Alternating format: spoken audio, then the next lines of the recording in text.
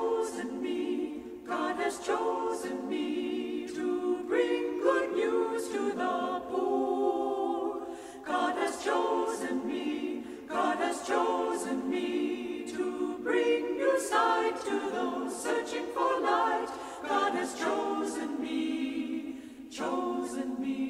and to tell the world that God's kingdom is near, to remove oppression and break down fear. Yes, God's time is near, God's time is near, God's time is near, God's time is near. In the name of the Father, and of the Son, and of the Holy Spirit. Amen. The grace of the Lord Jesus Christ, and the love of God, and the communion of the Holy Spirit be with you all. And with your spirit. Welcome, everyone, for the celebration of the Eucharist. I am Father Thomas, Father Youngli, Father Joseph Sua, Deacon Clement Baffoe, and today we have readers Loretta Vaz. In today's Gospel, Jesus addresses the crowd.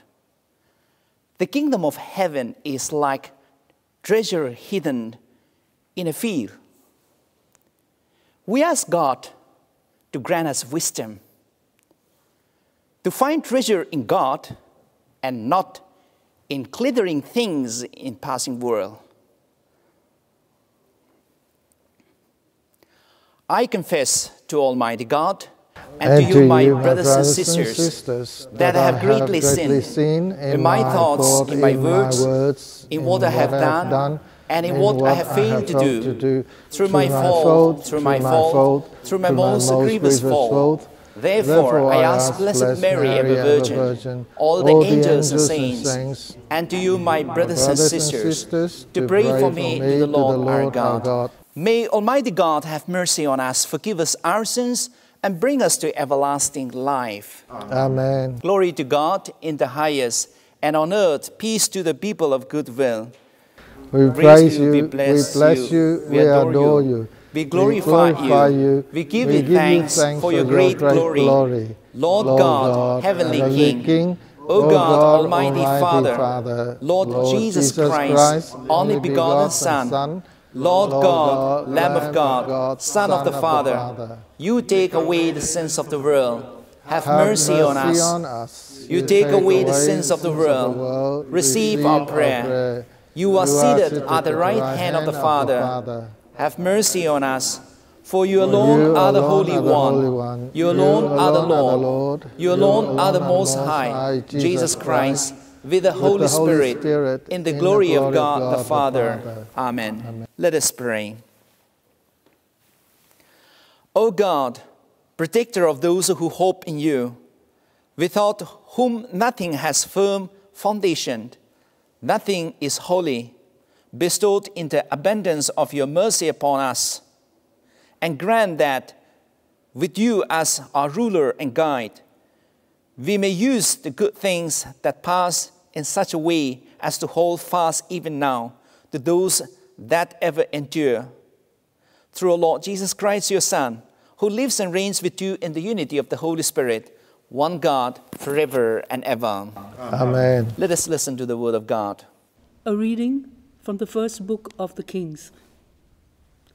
The Lord appeared to Solomon in a dream and said, "Ask what you would like me to give you." Solomon replied, "Lord my God, you have made your servant king in succession to David my father. But I am a very young man, unskilled in leadership. Your servant finds himself in the midst of this people of yours, that you have chosen, a people so many its numbers cannot be counted or reckoned. Give your servant a heart to understand how to discern between good and evil. For who could govern this people of yours that is so great?" It pleased the Lord that Solomon should have asked for this. "Since you have asked for this," the Lord said, "and not asked for long life for yourself, or riches, or the lives of your enemies, but have asked for a discerning judgment for yourself. Here and now, I do what you ask. I give you a heart wise and shrewd as none before you has had, and none will have after you. The word of the Lord. Thanks be to God. The responsorial psalm. Lord, I love your commands. Lord, I love your commands. My part I have resolved, O Lord, is to obey your word. The law from your mouth means more to me than silver and gold. Response? Lord, I love your commands. Let your love be ready to console me. By your promise to your servant, let your love come to me, and I shall live, for your law is my delight. Response? Lord, I love your commands. That is why I love your commands more than the finest gold. That is why I rule my life by your precepts. I hate false ways. Response? Lord, I love your commands. Your will is wonderful indeed. Therefore, I obey it. The unfolding of your word gives light and teaches the simple. Response? Lord, I love your commands.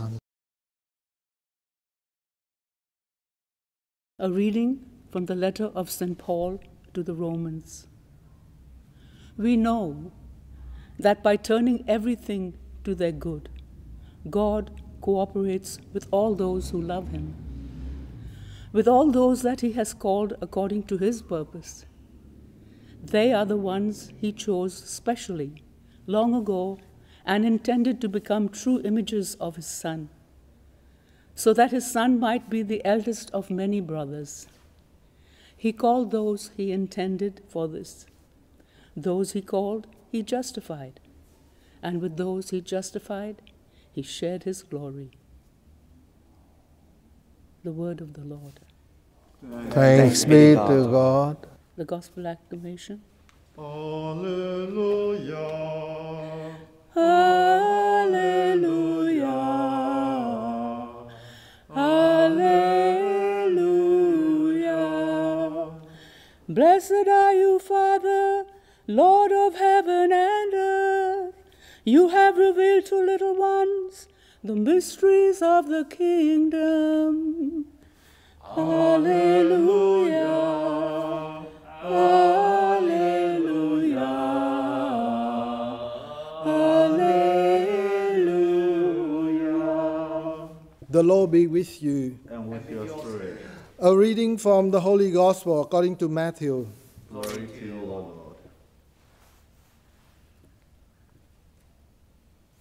Jesus said to the crowds, "The kingdom of heaven is like treasure hidden in a field, which someone has found.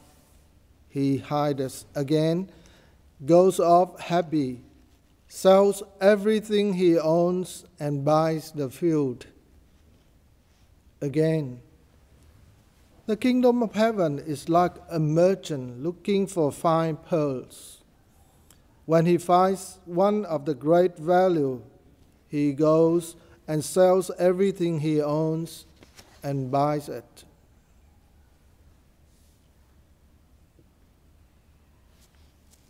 The Gospel of the Lord. Praise to you, Lord Jesus Christ. Brothers and sisters, today we celebrate the 17th Sunday of Ordinary Time. But I first want to begin my homily with a few questions. We know that as human beings, we all need something. We all have needs and wants. You might be as rich as anything or as comfortable as anything. You still have your own needs. Some of us might be looking for a good job, good family, good husband, good wife, money. And so assuming God appears to you today and tells you to ask for something, what are you going to ask for? Some of us might ask for riches, some for power, some for fame, some for good job. Some might ask for long life or good health? For me at the moment, if God should ask me that question, I would say, God, give me the cure for coronavirus because I want it to be over. In our first reading, we heard that Solomon was faced with a similar scenario. God appeared to Solomon in a dream and told him, ask me for anything and let me do it for you. Solomon said, God, grant me a heart to be able to discern between good and evil. And we heard that God said, Solomon, you could have asked for long life. You could have asked for money. You could have asked for power or the lives of your enemies. But you chose to ask for the heart to be able to discern. Dear friends, it isn't that Solomon had no problems. No. He had problems. They lived in a culture where powers easily attacked different powers. And we know the Assyrians could easily attack.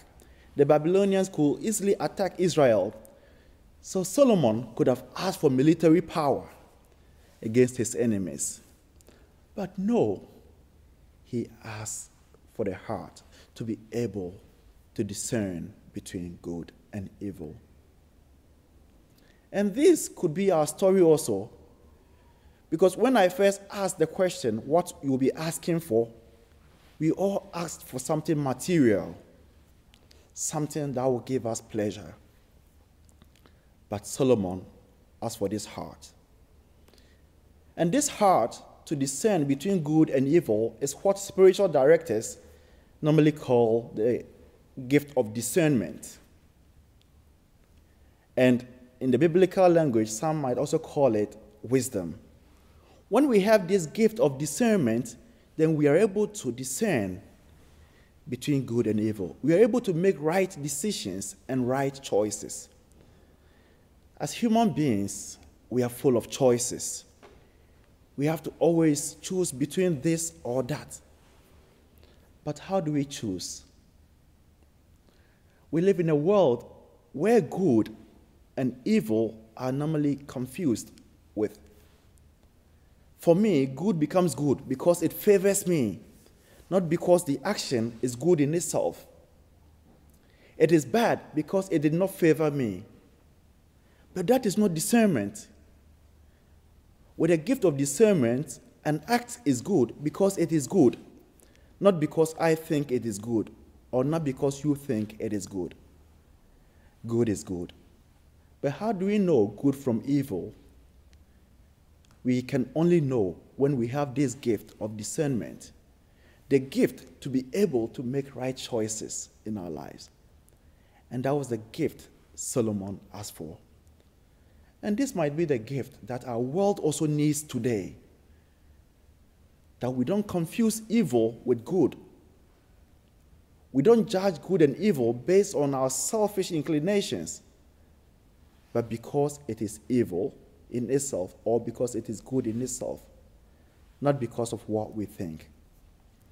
In our gospel reading, Jesus presents us with a parable in which people had to make choices. People had to discern between treasure hidden in a field and the rest of their possessions. Another parable in which somebody had to discern between choosing fine pearls and all that the person possessed. But out of the gift of discernment, out of this spiritual wisdom, these people were able to choose that which was of greater value, the treasure in the field, and the fine pearls. And we are told that that is the kingdom of God. And so, dear friends, today we are also being asked to make right choices between our worldly pleasures, between all that brings us comfort, and between the kingdom of God. Which one do we choose? Can we let go of everything and let God be? Can we let go of all our possessions? all for the kingdom of God?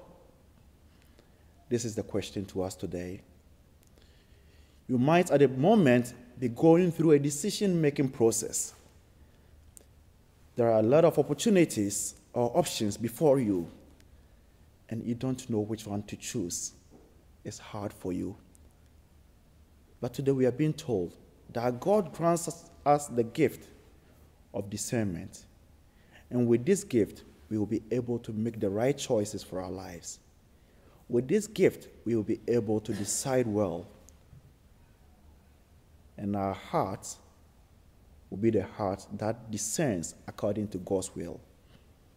And so we pray today that God will grant us this gift of discernment, this gift of wisdom, and that we will be able to choose that which is of highest value, and that is the kingdom of God.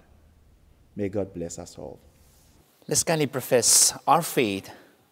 I believe in one God, the Father Almighty, maker of heaven and earth, of all things visible and invisible. I believe in one Lord Jesus Christ, the only begotten Son of God, born of the Father before all ages, God from God, light from light, true God from true God, begotten, not made, consubstantial with the Father. Through him all things were made, for us men and for our salvation. He came down from heaven, and by the Holy Spirit incarnate of the Virgin Mary, and became man. For our sake he was crucified at the Pontius Pilate. He suffered death and was buried, and rose again on the third day in accordance with the Scriptures.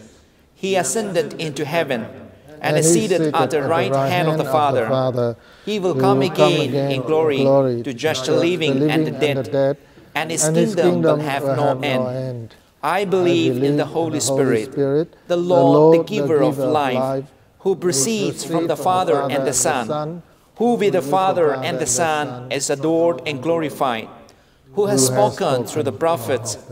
I believe in one holy, Catholic and Apostolic Church. I confess one baptism for the forgiveness of sins, and I look forward to the resurrection of the dead and the life of the world to come. Amen. Dear friends, loving Father, help us gather here to love your commands. Hear these prayers we bring before you now. We pray for all nations, that God will raise up leaders for them who esteem wisdom, discernment, and right judgment. Let us pray to the Lord. Lord, hear our prayer. We pray for world leaders, that their lives be examples of the Father's love, that others seek to emulate. Let us pray to the Lord. Lord, hear our prayer. We pray for all who have been called to do extraordinary things to keep our communities safe, that their generosity, creativity, and courage will be fully appreciated. Let us pray to the Lord. Lord, hear our prayer. We give thanks to those whose family life, partnerships, or friendships have been enriched in the course of the pandemic, and pray for their continued flourishing.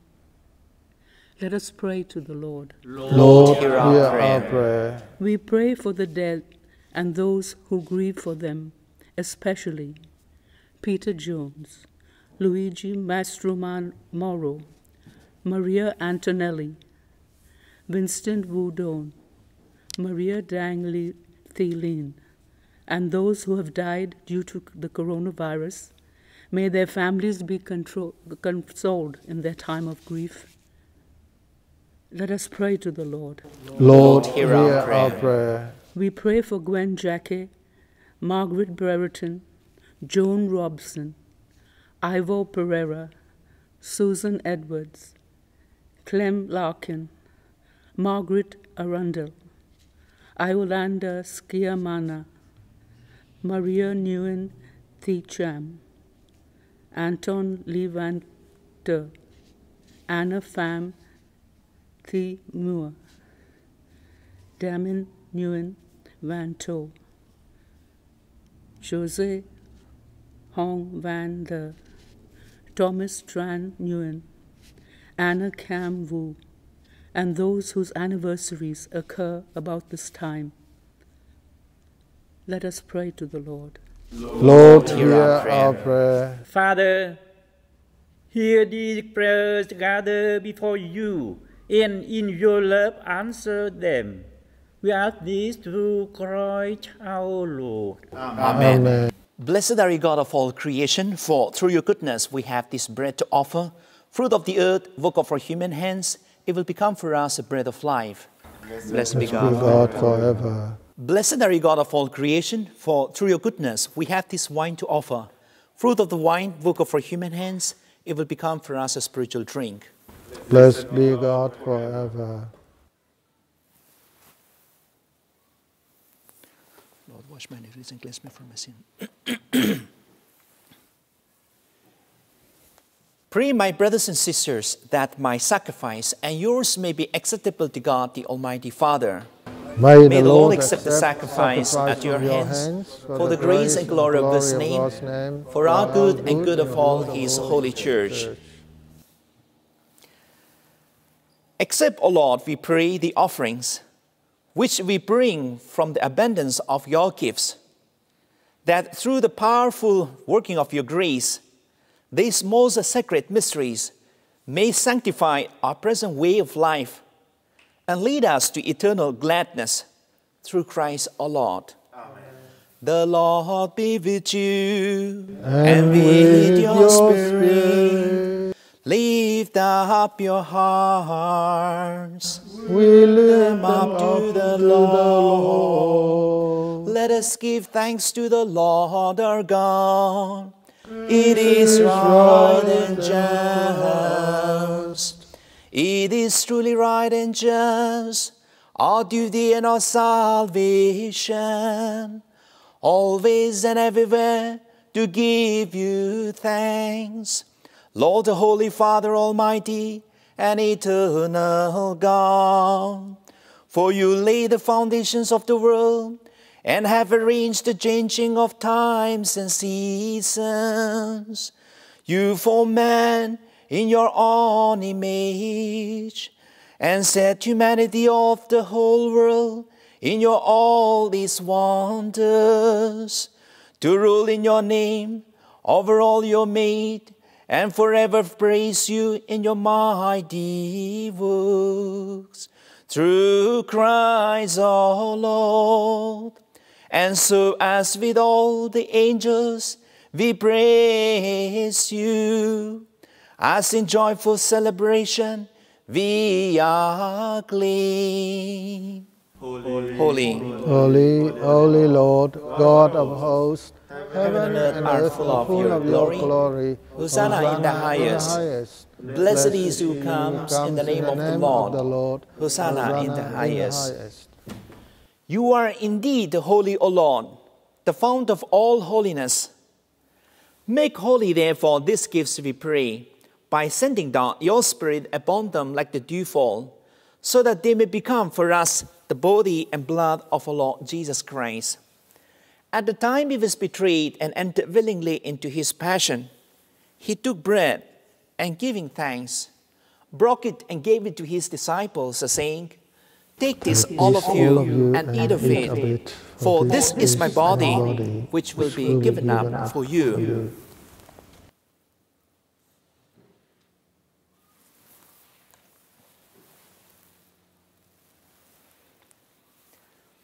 In a similar way, when supper was ended, he took the chalice, and once more giving thanks, he gave it to his disciples, saying, "Take this, all of you, and drink from it.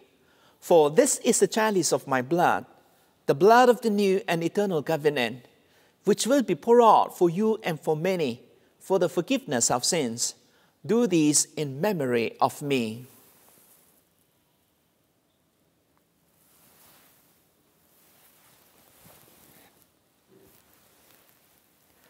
The mystery of faith. We proclaim your death, O Lord, and profess your resurrection until you come again. Therefore, as we celebrate the memorial of his death and resurrection, we offer you, Lord, the bread of life and the chalice of salvation, giving thanks that you have held us worthy to be in your presence and minister to you. Humbly we pray that partaking of the body and blood of Christ, we may be gathered into one by the Holy Spirit. Remember, Lord, your church, spread throughout the world, and bring her to the fullness of charity, together with Francis our Pope, and Peter our Archbishop, and all the clergy. Remember those we remember today whom you have called from this world to yourself. Grant that they who are united with your Son in a death like his may also be one with him in his resurrection. Remember also our brothers and sisters who have fallen asleep in the hope of the resurrection, and all who have died in your mercy. Welcome them into the light of your face. Have mercy on us all, we pray, that with the Blessed Virgin Mary, Mother of God, with the Blessed Joseph, her spouse, with the blessed apostles, with St. John Bosco, and with all the saints who have pleased you throughout the ages, we may merit to be co-heirs to eternal life, and may praise and glorify you through your Son, Jesus Christ. Through him and with and in him, O God, Almighty Father, in the unity of the Holy Spirit, all glory and honor is yours forever and ever. Amen. At the Savior's command, informed by the divine teaching, we dare to say, Our Father, who art in heaven, hallowed be thy name. Thy kingdom come, thy will be done, on earth as it is in heaven. Give us this day our daily bread, and forgive us our trespasses, as we forgive those who trespass against us. And lead us not into temptation, but deliver us from evil. Free us, Lord, we pray, from every evil. Graciously grant peace in our days, that by the help of your mercy, we may be always free from sin and saved from all distress, as we await the blessed hope and the coming of our Savior, Jesus Christ. For the kingdom, the power and glory are yours, now and forever. Lord Jesus Christ, who said to your apostles, Peace I leave you, my peace I give you. Look not on our sins, but on the faith of your church, and graciously grant her peace and unity in accordance with your will, who live and reign forever and ever. Amen. Amen. The peace of the Lord be with you always. And with your spirit, let us offer each other the sign of peace. Lamb of God, you take away the sins of the world, have mercy on us. Lamb of God, you take away the sins of the world, have mercy on us. Lamb of God, you take away the sins of the world, grant us peace. Behold the Lamb of God. Behold him who takes away the sins of the world. Happy are those called to the supper of the Lamb. Lord, I am not worthy that you should enter under my roof, but only say the word, and my soul shall be healed.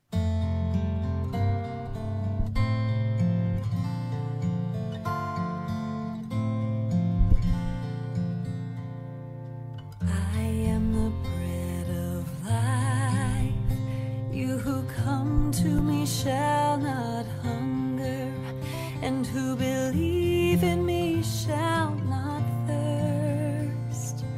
No one can come to me unless the Father beckons, and I will raise you up, and I will raise you up, and I will raise you up on the last day. My Jesus, I believe that you are present in the most holy sacrament. I love you above all things, and I desire to receive you into my soul.